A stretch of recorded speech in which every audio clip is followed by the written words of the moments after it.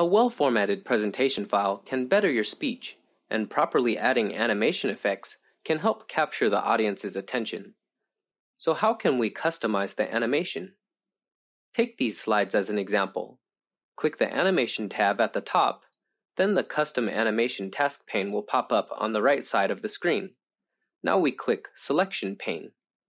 In the Selection pane task pane, we can see all the elements of the current slide page. Click the eye icon on the right to hide the element. You can also select Hide All or Show All at the bottom of the task pane.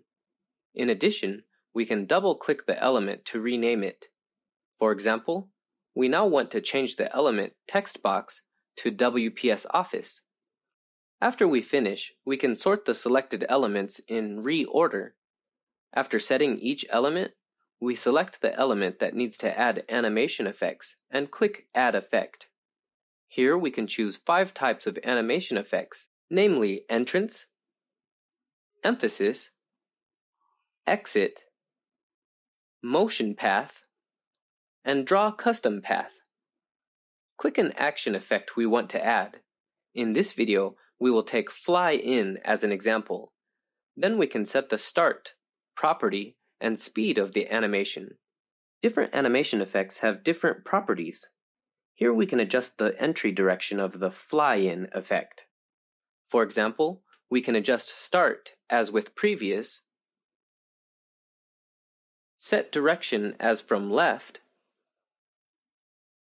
and set speed as fast.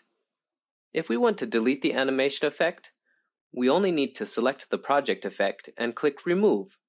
In the Custom Animation pane, we can use the mouse to drag elements and change the animation order.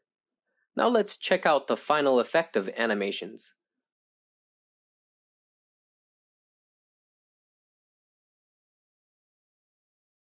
What a practical feature!